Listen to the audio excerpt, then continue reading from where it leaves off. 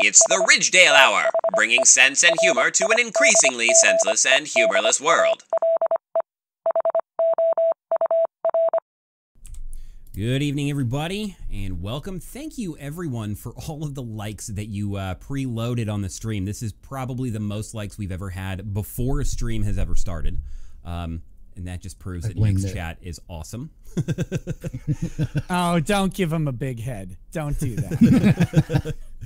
Like I said, welcome. For those of you who are new, I'm Arthur Nix, and Mitch Nemo is the co-host. He's the guy in the bottom. You can't see his name because it's covered by the cutout. I am not a bottom. You know what I mean. We're joined by Nick Rekieta of the Rekieta Law channel. The reason we're here tonight, let me take a sip of my coffee, is to discuss... Whoa. I didn't know we were going to drink coffee on this stream. I'm out of here. I'm out of here immediately. You don't have to drink coffee. You can drink whatever you want. I also drink water. I drink 6 of these a day because otherwise I feel so sick if I don't. But we're here to discuss a book that Mitch and I wrote called Reconstitute Us to Form a More Perfect Union, in which we proposed 11 amendments to the United States Constitution, among other things. Nick has read and probably memorized, because he remembers everything he's read, this book. Sure. I kid, of course. But he has read the book, and so we're going to discuss a few amendments that we're hoping he disagrees with, because we don't need people to tell us what we got right. We don't learn if we don't get told what we did wrong. So we're hoping for some disagreement. So with that, we're actually going to get into the very first amendment, and we're going to read just the text of the amendments because that's really the meat. And we picked the first one because we know you're going to disagree with this one on principle. This is titled the Judicial Review Amendment, and it states, in all cases of judicial review, all judgments must fall within the confines of the U.S. Constitution and the Bill of Rights as written, and must consider any legislation as written when comparing said legislation to the U.S. Constitution and the Bill of Rights without inferring subtext or meaning not contained in the text as written. And the reason we believe that you will likely disagree in some capacity or another is because we've heard you state that you don't like judicial review. So we would like your opinion. Just some opening thoughts, at least. Sure.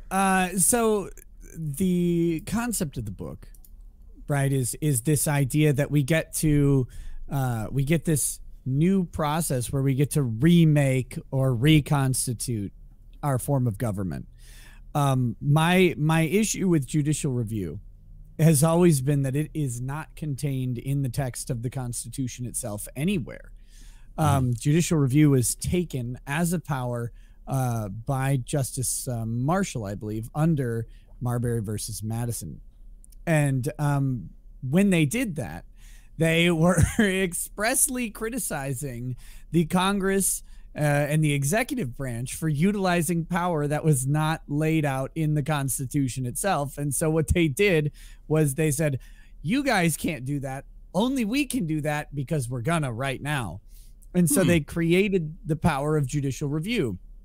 It really bothers me that this is what we ended up with. To me, the Supreme Court was never intended, or should never have been intended. I don't know. You never know what these guys were actually thinking when they wrote down the sparse amount of words that they did. But it should never have been intended for this process of having a single small court that would review a limited number of cases, and then those decisions would forever impact every future decision from every lower court, binding them for eternity, and more importantly, impact the decisions of the Supreme Court going forward and restrain them to a different time. I think that is an inappropriate way for the court to act. So that is my issue with judicial review.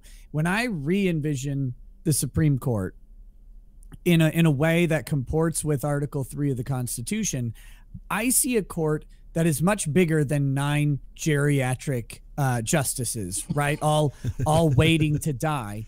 That is not what I see as the vision of this. I see it as just a higher appellate court, one that can resolve disputes between the circuits or however you want to do it. But the highest appellate court, I do not actually see them as having the right to refuse to hear cases in the way that they do now because of judicial resources. I think the only time they should not review cases is when they just automatically agree with a solid legal principle in the appeals court, right? That's fine. So they can basically do what they did in the election case, right? Texas versus what was it? Georgia, I believe, was the case where the Supreme Court basically reviewed the case, but decided that it was decided correctly. And so they didn't actually hear it. And then they, cited pretty much latches like everything else. Now, not that I want that particular result from that particular case, but in a different system where a Supreme Court is actually just almost like its own superior circuit that has however many judges are necessary to affect this, and you impanel rotating groups of judges throughout that circuit, they could hear every single appealed case or controversy that needed to come before it. Rather than just having one court sit and make binding decisions, they would make decisions based on the case itself and based on the actual controversy before them.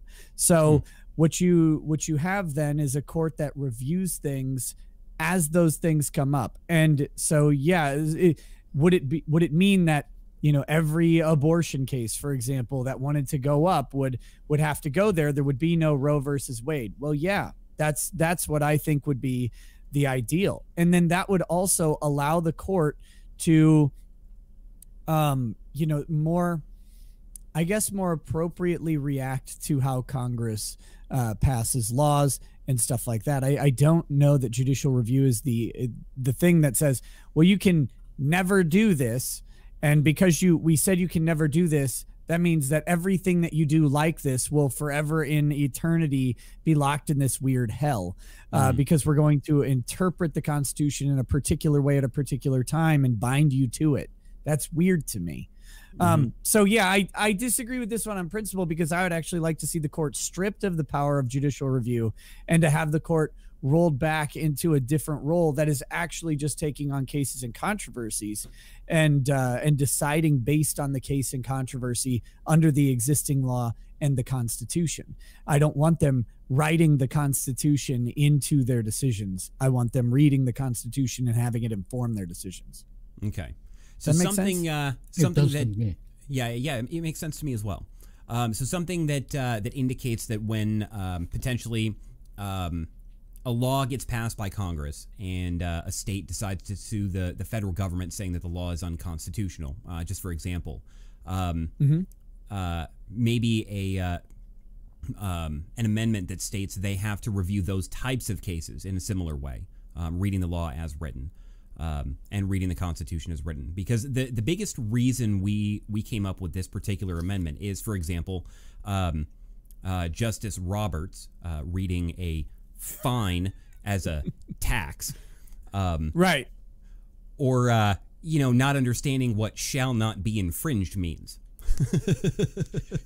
Right, and if so, the question is, if we're stuck with the system that we have, and frankly, I have no idea how you undo 200 plus years of this sort of concept that we've built around the Supreme Court. So I'm speaking with the beauty of a fictional blank slate where all of that stuff goes away. Because if you imagine the nightmare of unraveling all of that and just saying, nope, all Supreme Court precedent doesn't exist now, I mean, suddenly you've got a bunch of problems. So we do have an amendment for that. So taking into consideration that this is not happening in a vacuum, and you're kind of stuck with this idea, then yeah, that makes a lot of sense. There are just some principles that have been applied through the courts that do need to be undone, and one of them is exactly what you bring up in the Obamacare case. John Roberts The word was written as a tax. It was billed as a tax. Everything about this thing was a tax. Or no, not a tax. Sorry, not a tax. A fine. Everything was a fine or a fee, and there were no taxes involved.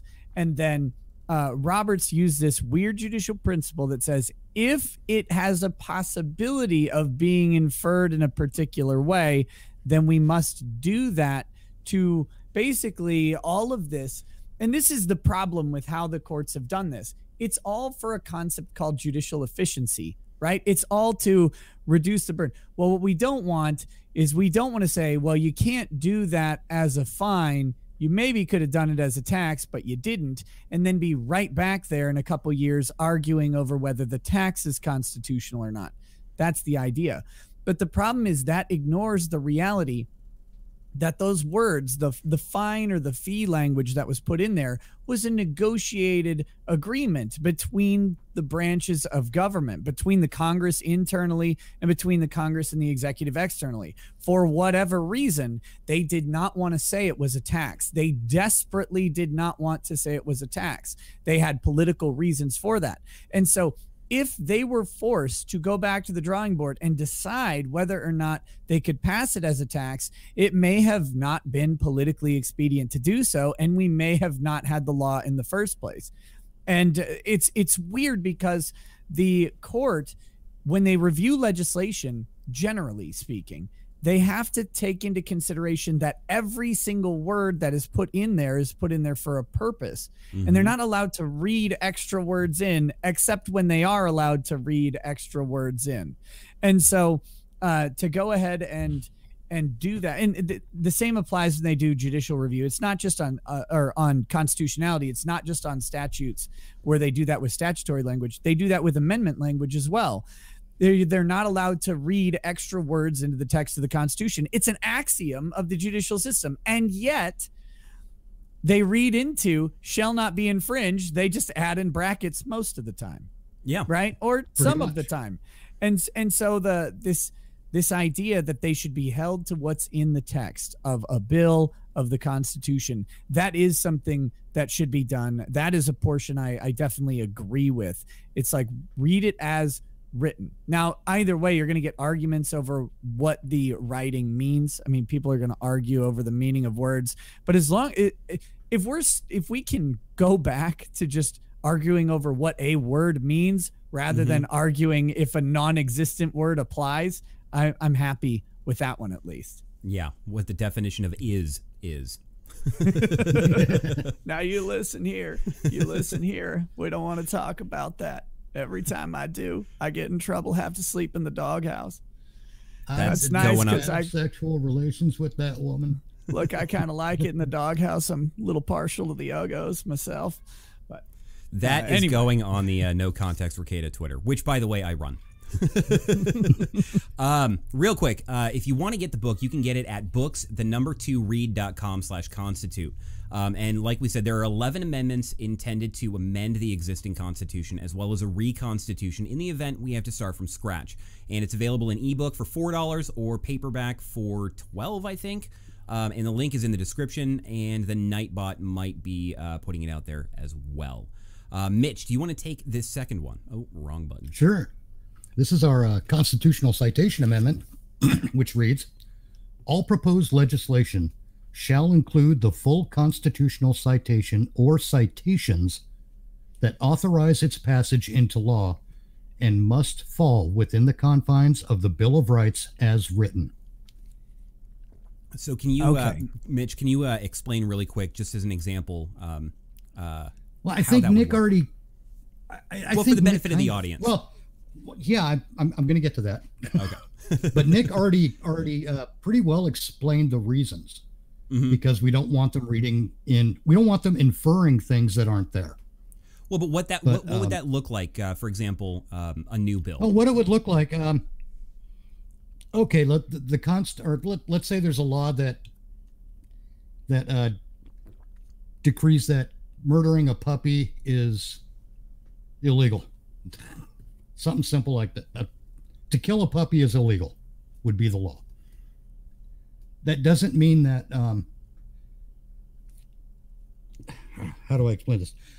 if we're going to make that a law, you have to cite in the body of that bill the language in the Constitution, or I'm sorry, the language in the Bill of Rights that authorizes its passage into law. You can't say, okay, let's take the bump stock ban instead.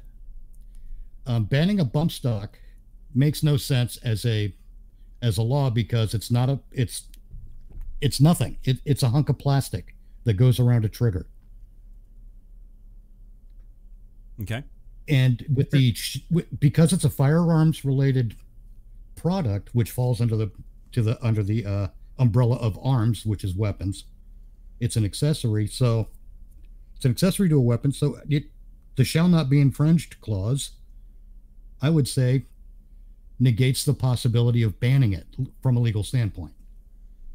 If they want to ban something, they have to cite that portion of the Bill of Rights that makes it legal for them to do so. Okay.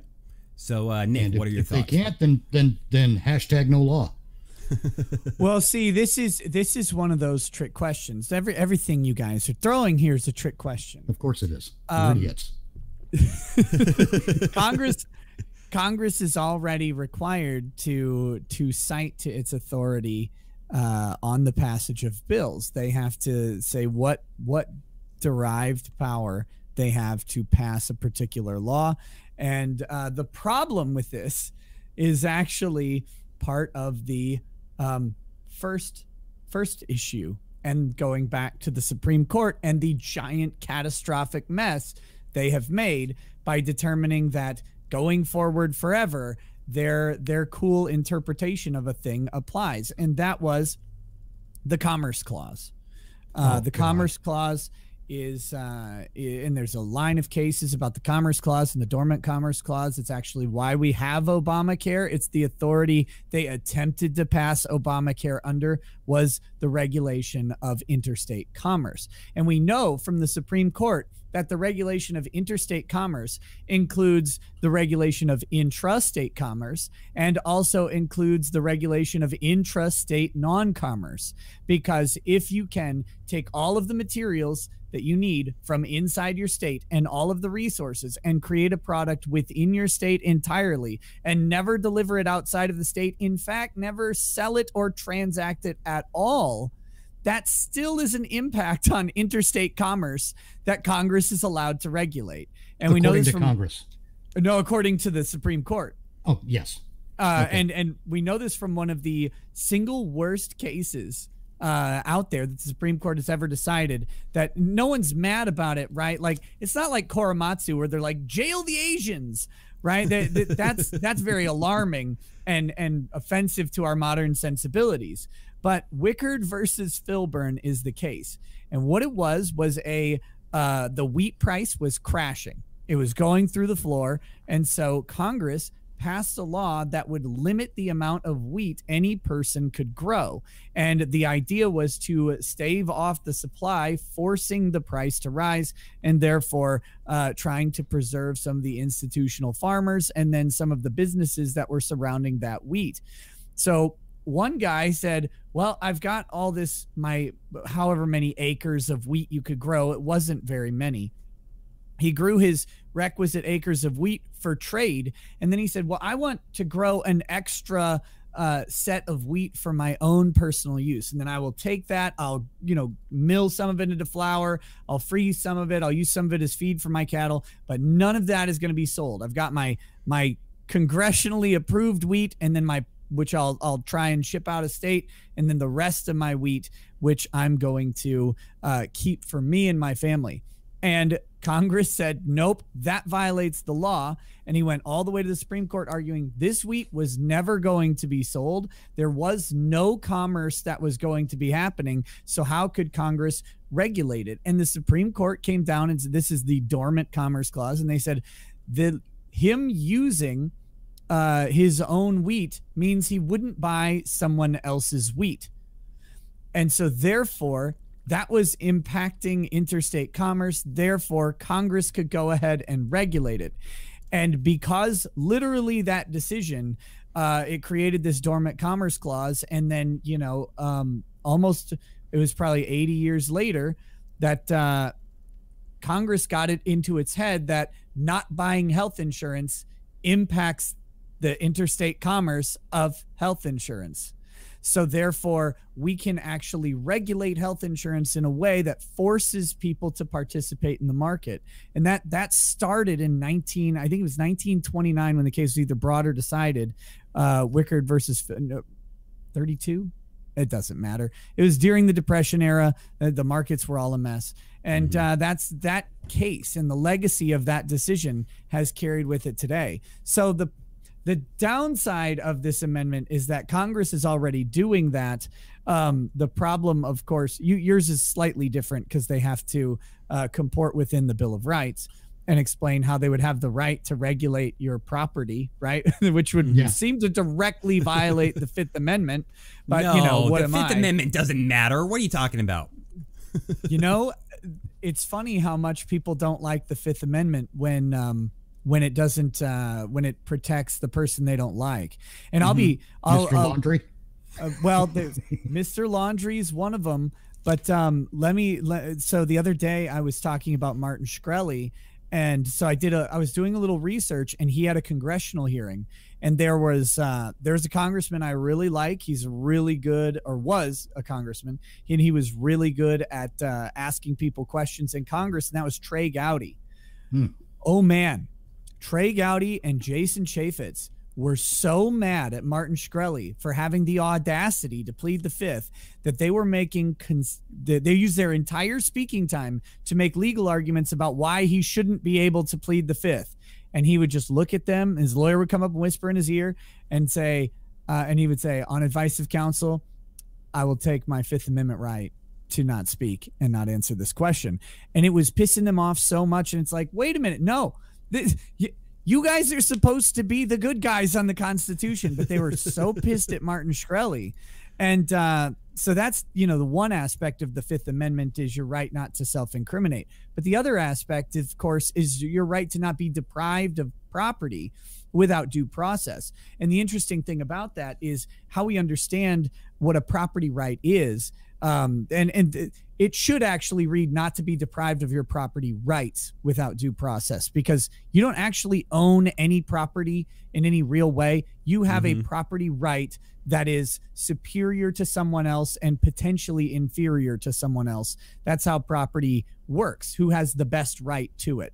And so infringing upon a property right would suggest that your right to choose how you dispose of or use that property, for example, growing wheat, cannot be infringed. Because if the whole purpose of buying a plot of land is for you to grow wheat, and then Congress says, nope, you can't grow wheat, well, then you're not actually deriving the full benefit of your property right, and it's been infringed. That's, in my opinion, what the Fifth Amendment means, and it should be amended to say that as such. I think we should do little tweaky amendments here and there, personally. But except repeal the 17th. But so anyway, the way this works out, they kind of do this, although it's just blown up by the Supreme Court's interpretation of the Commerce Clause, and they've got such broad power. We know now that the taxing and spending clause is so much more powerful even than the Commerce Clause was, and that's the unsung tragedy of the healthcare decision, is that we found out that, oh, you can't do this under the Commerce Clause. That's ridiculous. You can definitely do this under the tax and spending power of Congress. It's like, wait, it's unconstitutional under this one, but you're fine with it under the other one. Isn't that where they misconstrue the word appropriate to be appropriate? Possibly. Because you see that a lot in the Constitution. Congress may uphold or enforce. I can't remember which. Made by appropriate legislation, et cetera, et cetera. Yes, that's right. Yeah, it's appropriate legislation, not appropriate legislation. Doesn't mean Congress can just go out there and steal your life's blood. Yes. Although they're fucking trying. And next ad, real quick. Next ad. Wrong fucking button. I'll get used to this. Son of a bitch. Okay. You will never. Tonight's episode is brought to you by the Ridgedale brand Care Package. Do you have a bunch of people lined up under a bridge at the southern border? Well, take care of that humanitarian crisis in a flash with the Ridgedale brand Care Package. This design is available on all of our products at the Redbubble store. Once again, the link is in the description, and Nightbot is putting that out there. So Nightbot's on the case. It is. And I do all of our designs, every single one of them. They take me an I inordinate suck. amount of time.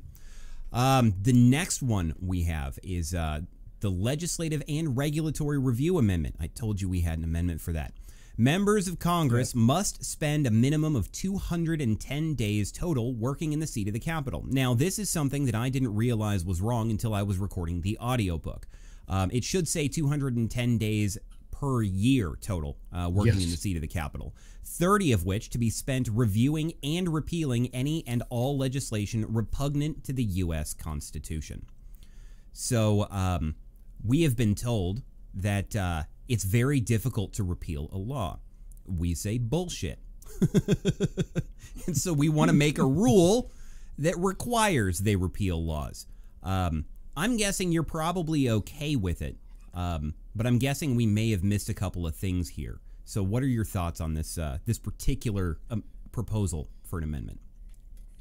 Well, the oh boy, this is a tough one because it at first it sounds very appealing, but the question is, do we actually want our let's say your Iowa State House or your Iowa National House Representative spending 210 days in Washington, D.C.?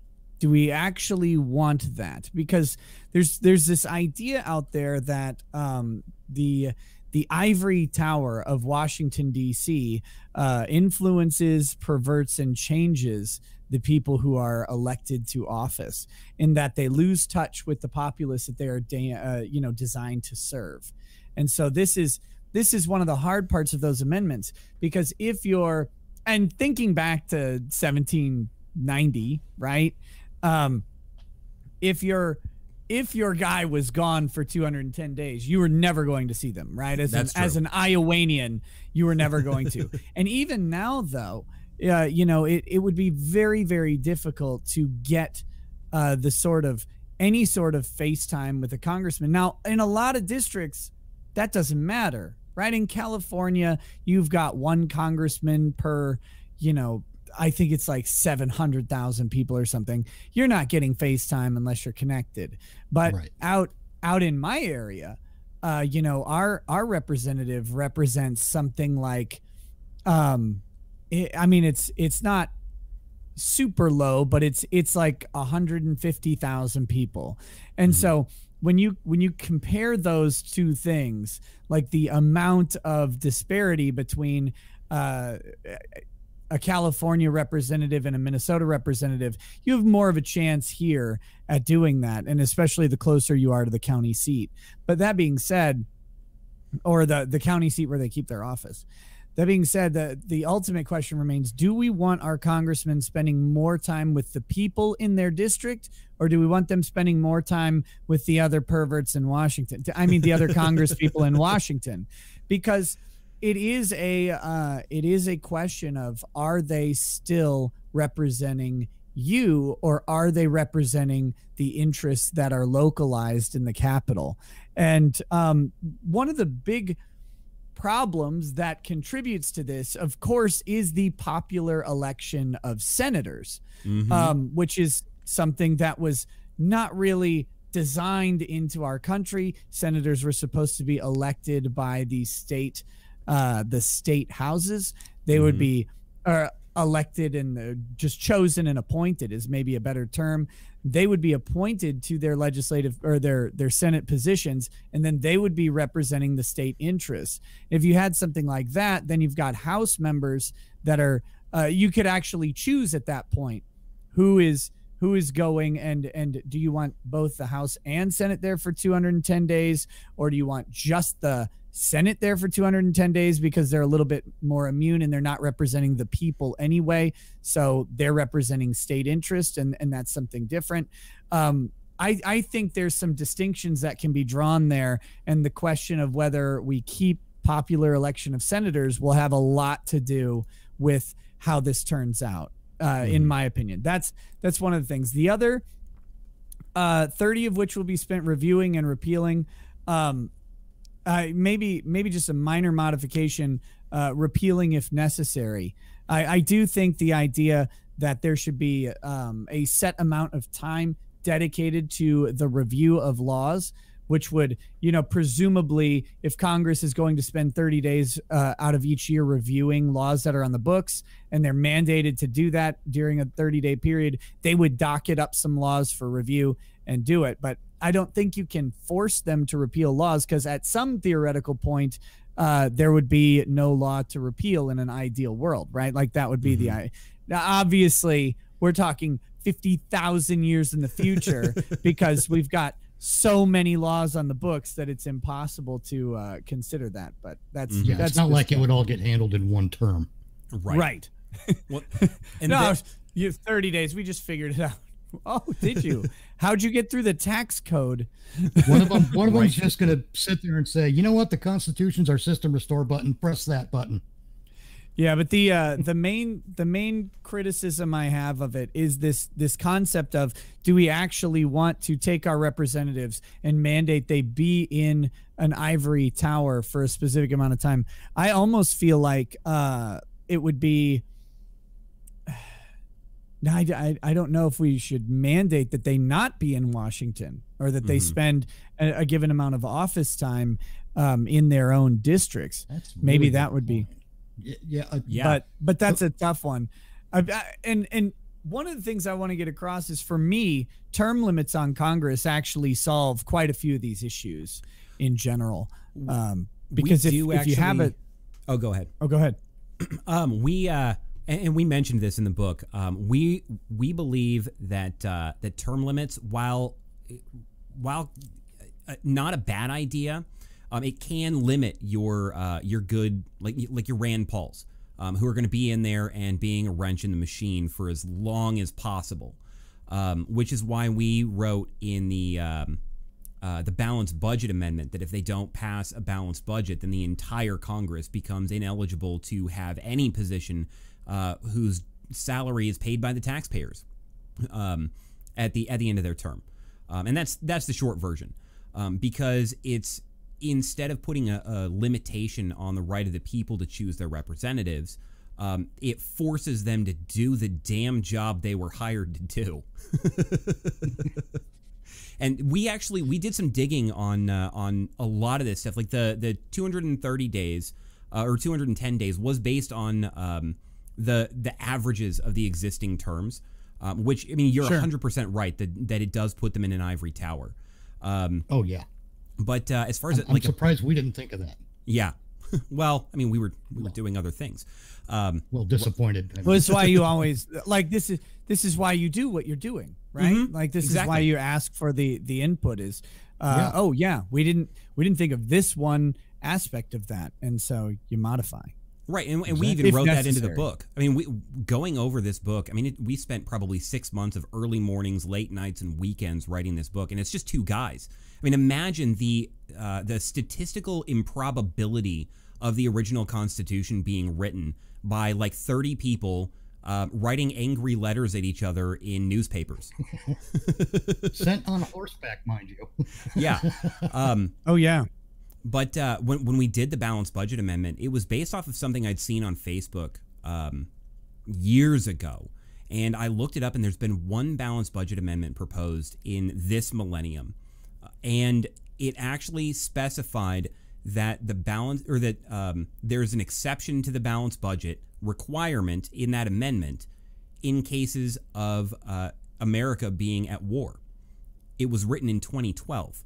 When America had been at war for 11 years. All they have to do is constantly be at war. The war on drugs, the war on terror, the war in Iraq. The war on homelessness. Yeah. And that's the thing. The word war is fungible. Right. And so my thinking was, with the balanced budget amendment, they can go into debt to do things like go to war. but then they have to know that they're ending their career. So is America's interest in entering a foreign conflict higher than their interest in their career in Washington? So it's kind of a mutually assured destruction type of situation. Sure. But it is amazing to me, doing all this research, how completely obvious it is that everybody in both of the major parties just hates every one of us. Absolutely. Oh, hates absolutely. us. Oh, yeah. They don't give a lick. Mitch, go ahead and take the next one, and then we'll do the last ad closer to the end of the show. Right on. This is whoa, there it is. This is the Voting Rights Amendment. Ooh. Because let's have some fun.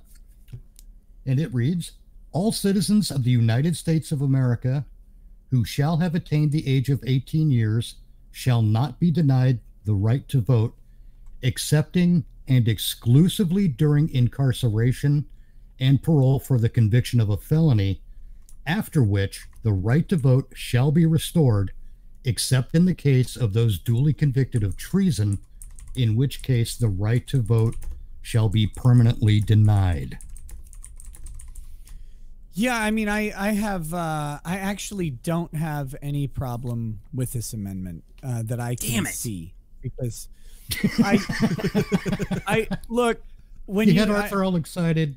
Man. I don't care if you're a felon and you are sentenced to a commitment, and then you serve that commitment and you are sentenced to parole, and you serve that parole. I do not see why you should still be denied a right to vote afterwards.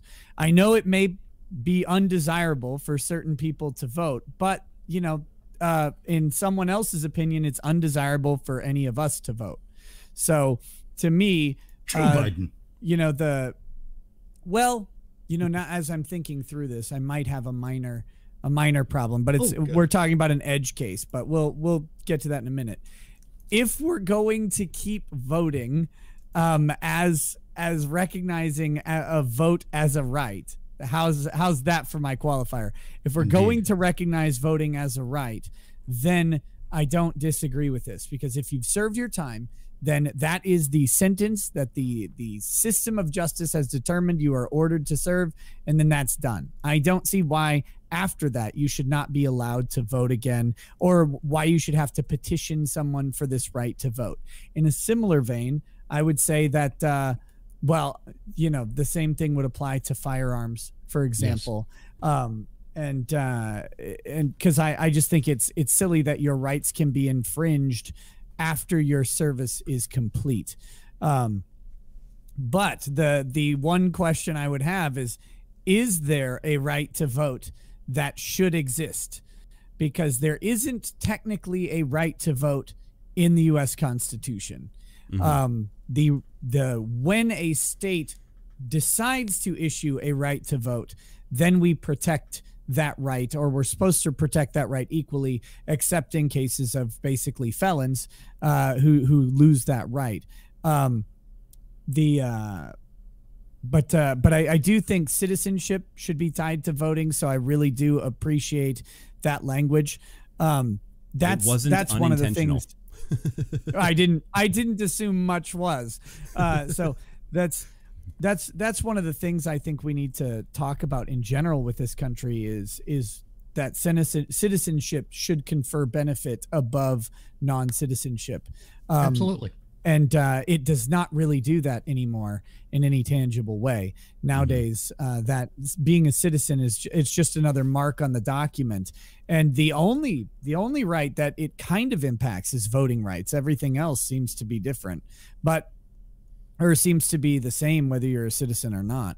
But I think if we're going to preserve voting as a right and voting in the way that we do it as a system, then I like this amendment. But I'm not 100% on the democratically elected stuff for everything. Not that I know the alternative, right? But But I do think there's a system by which a state could come up with its own scheme that does not involve direct voting in a direct democracy, that would maybe be better. I don't know what it is, but I'm willing to entertain the possibility that some entrepreneurial Congress people could come up with something that'd be either really fun or really disastrous. For example, applying the electoral college idea to the states. Right. Yeah. Razorfist's video on that is incredible and too damn smart for his own good. Yeah, he's a sharp guy. And I mean, if you had some sort of electoral college system, or if there was maybe a state decides that only its tax-paying base has a voting right. I mean, maybe that, because that's in a way how the Constitution was originally written. It was, of course, white landowning males, but the reason it was white landowning males primarily is because that covered 98% roughly of taxpayers. And so there might have been a little bit of racial animus in there. I'm not going to discount that possibility, but the idea is that, these are the people with skin in the game. They own the land. They're not transient. They're not mobile. We didn't have a rental sort of community the way you do now, right? Where everybody is leasing property or leasing a space on property. I mean, you did have that. You had indentured servitude. You had live-in people. There was actually, there was a community of that, but it was not a class of people that the founders believed would have a right to vote, because they could, in theory, at any time pack up and move somewhere else with no investment or longevity to their influence. And so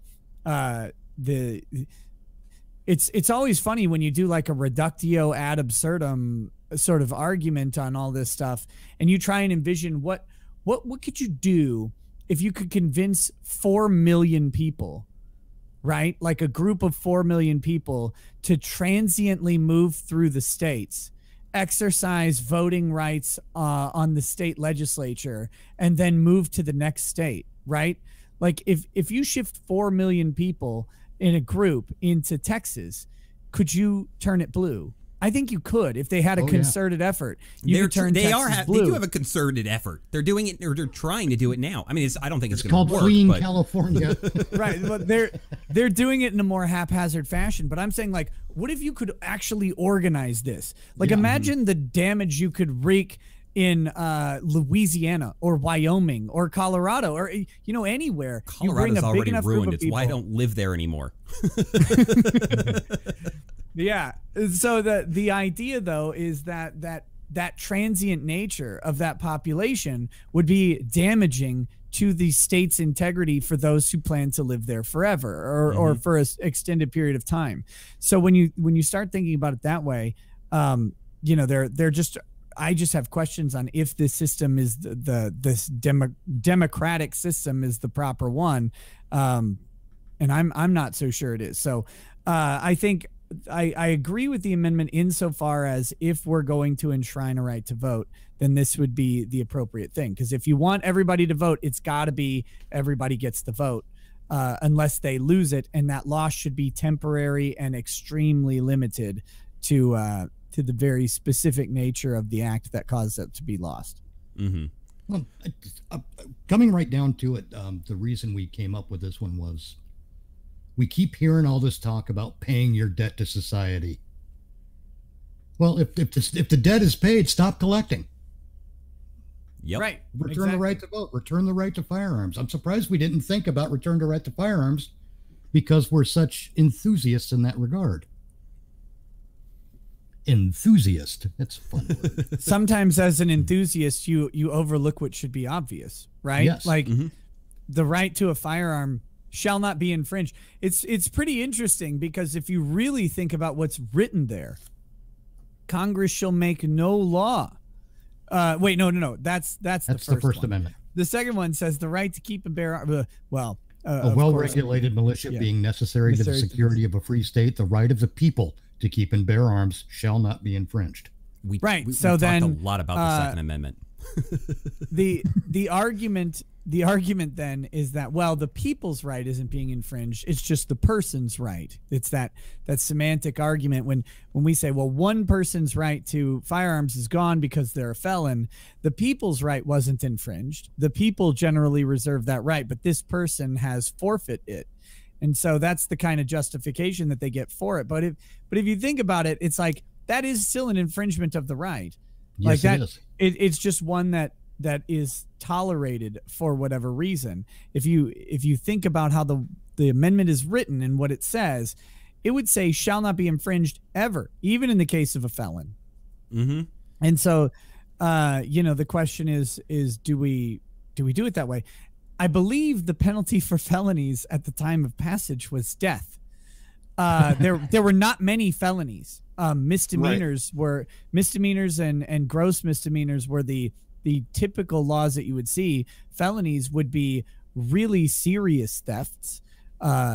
Infringements on property rights are very important, of course. And then, murders and severe assaults. And so the penalties included death for felons at the time that this was passed. And so that they really didn't need to worry about so much taking their guns.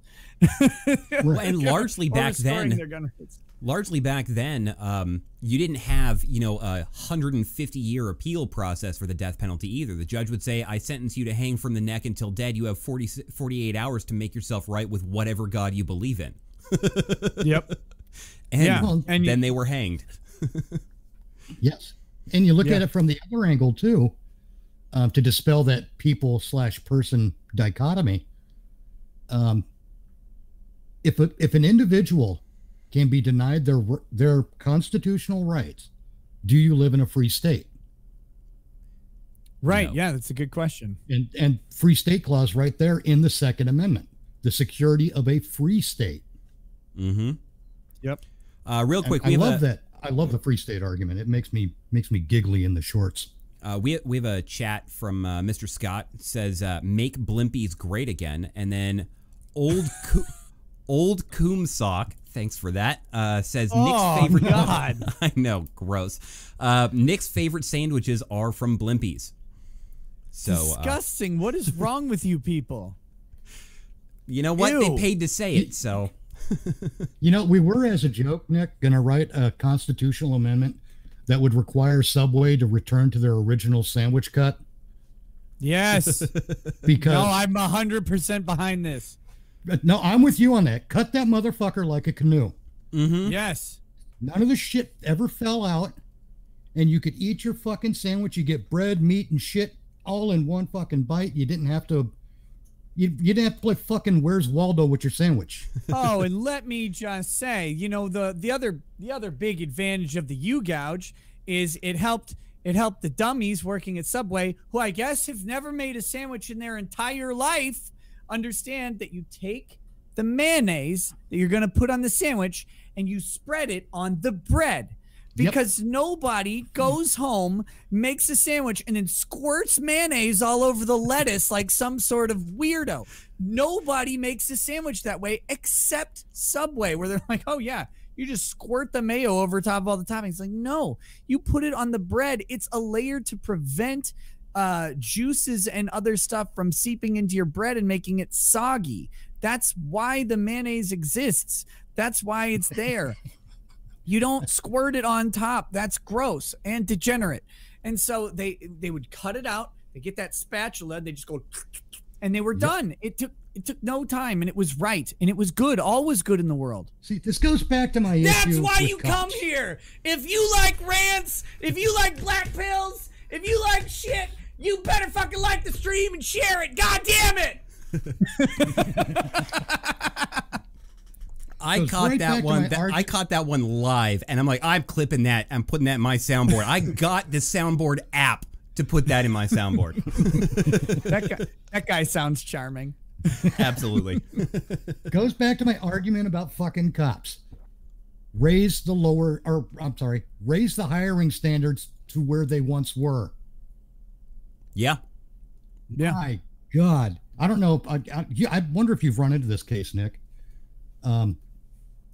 It was in the, I think it was in a district court, but it was a federal judge named Peter C. Dorsey in 1999 made a ruling against an applicant and the ruling was in favor of the New London, Connecticut Police Department because he sued the police department because they hired him for scoring too high on an IQ test. They fired him? No, they did. I think they didn't even interview him because he scored too high, and he sued as a result. And the judge ruled against him. I understand the right of free association and all that, but do we really? No, we want dumber cops right away. We really want a legal precedent that says it's okay to hire the dumbest asshole possible. Yes. Yeah, that sounds great.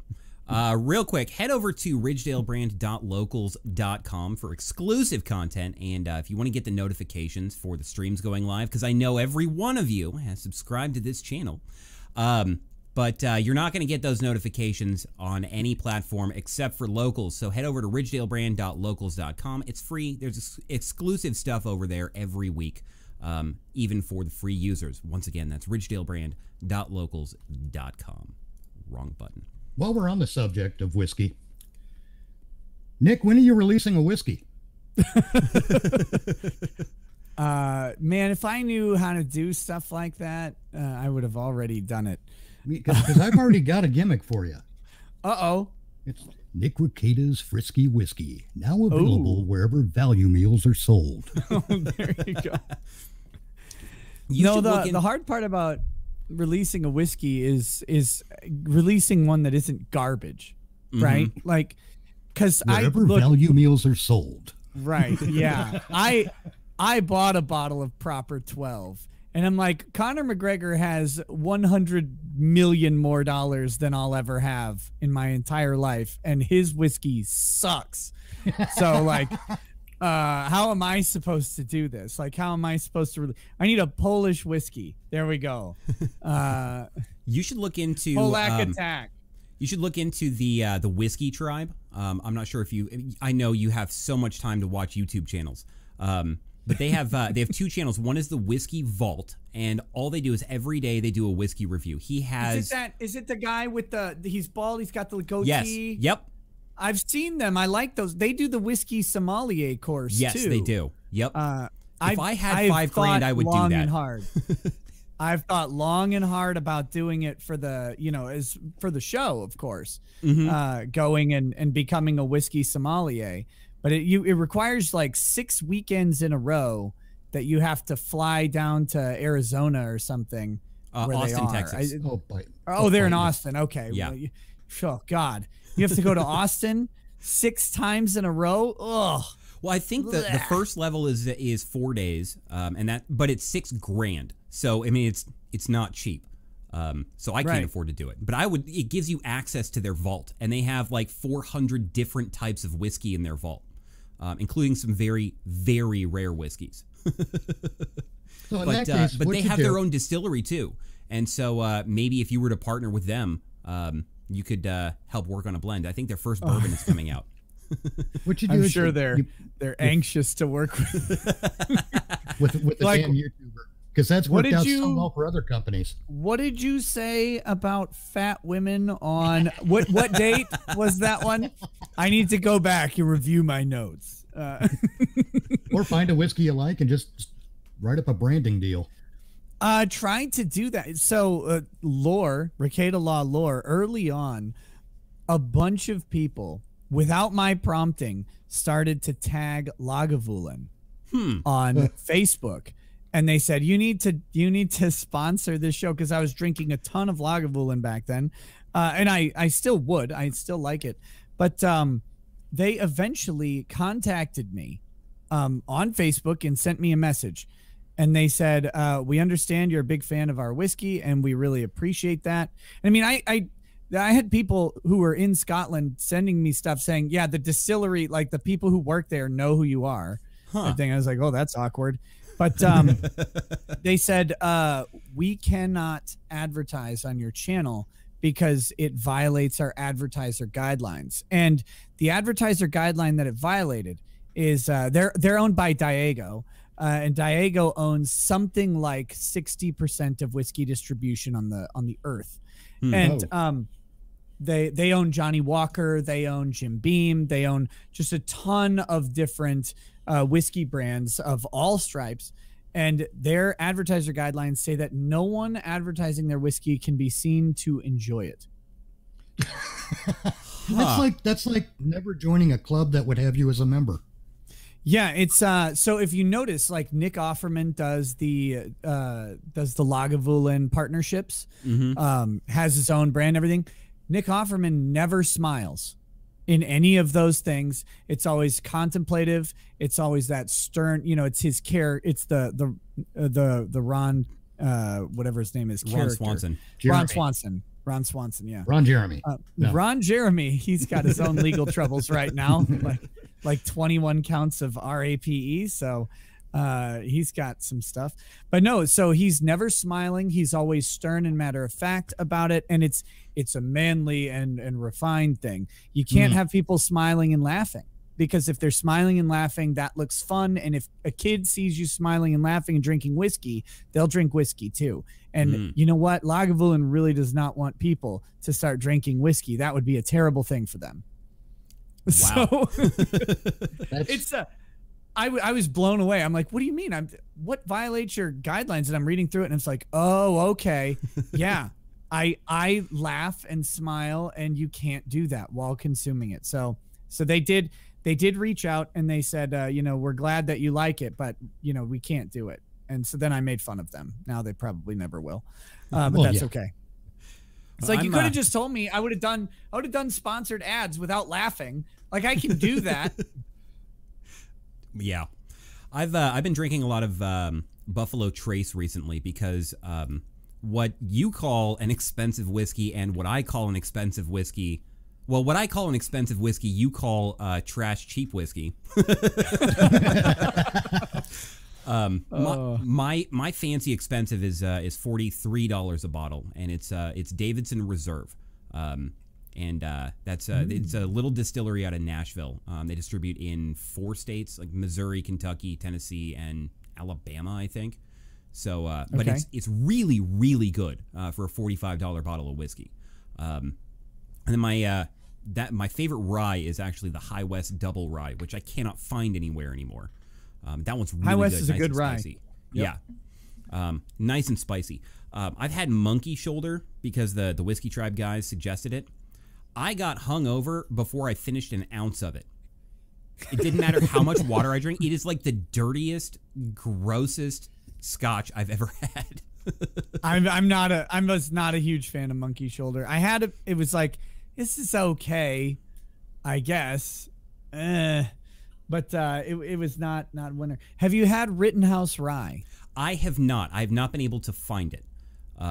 If you can, it's very inexpensive. I mean, it's like $27. I mean, we're not talking a bank breaker, and it is a very solid rye. I didn't know it's a distillery that's been around for a really long time, and it's one of those like Old Granddad and stuff like that, where it's kind of one of these staple rye whiskeys from a long time ago. But it's and that's one of the reasons it's so inexpensive, is because they have the distribution setup and the infrastructure to make their, I guess, entry level whiskey very consistently. And the Rittenhouse Rye is very, very good, especially for under $30 a bottle. Yeah, now, if Kyle could just get them to sponsor his legal defense. Yeah, and then actually people like a good double entendre. My local liquor store does have a bottle of the Peg Leg Porker 16 year, but I don't have $600 to spend on a bottle of whiskey. They have a 16 year? Mm-hmm. You can actually get it in their tasting room, which is up in the top floor of the restaurant. I've only ever seen the 12 they have and 8, the 8. They have 8, 12, and 16. But yeah, the 16 is like $500 or $600. It's not cheap. Nick's contemplating a road trip. Look, check out that look on his face, man. I want one badly. I'm like, when am I going to be around Tennessee next? Well, I have you no have idea. You have my phone number. I'll text you my address. Yeah, I'll Venmo you $600. Nick's Real looking quick, at Amazon.com, see even if you can order it. It is that time. Degeneracy has entered. Ask the question: balls or no balls? And no, he says Nick can explain why balls are better. Okay, I wasn't going to say it, but we have the time, I suppose. The balls or no balls question is it is not a matter of what is correct, because we obviously know that, like, in reality, intersex is not going to have the balls. This is about animation. So the question is, how does it work from a limited real estate perspective? Because there's only so much space down there. So where do the balls exist? Are they like inside the lips? Is there more? No, they more hang space? down. Yeah, but how? I mean, You it's got not, an inch and a half. I mean, that's all I'm saying. the obvious answer is balls. There is no other correct answer, because it is both fully functioning organs in the and it can't be fully functioning without balls. Right. I have my gotta own be. answer. Okay, go ahead. I have my own answer, which cleverly lets me avoid answering the question. When it comes to balls or no balls, I think Nick should market a T-shirt with an American flag on it that says balls or no balls, because now it's a double entendre. And he's asking, does America have balls or not? But for the people in the know, it's an even funnier joke. There you go. I like it. Sell them T-shirts, Nick. Get on that. But no, grip. what you need is an anime chick holding an American flag. Even better. And that says balls or no balls right there. And see, then the people in the know are like, what is this all about? See, master grifter. Yeah. Yeah. Horrible. And I think that that is a good time for Nick. Do you have any last parting thoughts before we give Mitch the last word? I mean, the one thing I think what you guys are doing is really important, because we've gotten this idea that amending the Constitution and changing like the status quo is somehow bad. But we have surrendered the amending of the Constitution and changing the status quo to the Supreme Court. We just let 9 people do it instead of letting the nation do it under the process that was created. This is ultimately why I don't like judicial review in the first place, is because it allows 9 sitting justices to redefine what the Constitution says and what the Constitution means. Literally both of them. It just goes ahead and says, nope. And the only way to change that would be for Congress to pass an amendment that says, no, we really meant it this way, which they won't do, because it was hard enough to get legislation passed. So the idea of judicial review perverting the legislative process is the problem. And so I like what you guys are doing. And I also want to encourage people that really it is not as rare to amend the Constitution as we think. And so some people say that there's no way you're going to ever get a constitutional amendment passed. The last one was passed in 1992. That was, we're coming up on 30 years from then. But the one before that was passed about 30 years prior. And we actually have a pretty decent record of amending the Constitution every 30 years. And when you think about what's going on in the country right now and the amount of political divide, the reason that amendments are passed is because of political divide. It's settling a question.